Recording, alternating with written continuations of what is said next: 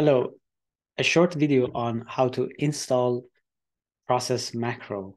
We're going to use this macro in future for running mediation and moderation analysis, so we need to install it. You have to go to this website and click on Resource Hub. And then you should find download process. And here, the latest version of process is available for download. So click on it, save it on your computer. It comes in a zipped format, and you need to unzip it. When you unzip it, several files are available, and we are specifically interested in process for SPSS in this folder. Also, you might be interested in looking at this book, Introduction to Mediation, Moderation, and Conditional Process Analysis. Its third edition was published in 2022. In this book, there is a manual for running mediation and moderation using the macro. Also, in this book, you can find, as you can see here, model number templates. So you can run about or exactly 92 types of models in the macro, and you need to have a look at this book if you want to know what these models are.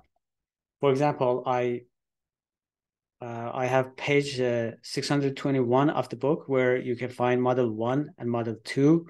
So model 1 is a moderation analysis with a single moderator. Model 2 has 2 moderators. And then model 3, 4, 5, 6, each model is different. And each model is useful for a different research question. So you may want to have a look at this book to understand all the possibilities that come with the macro.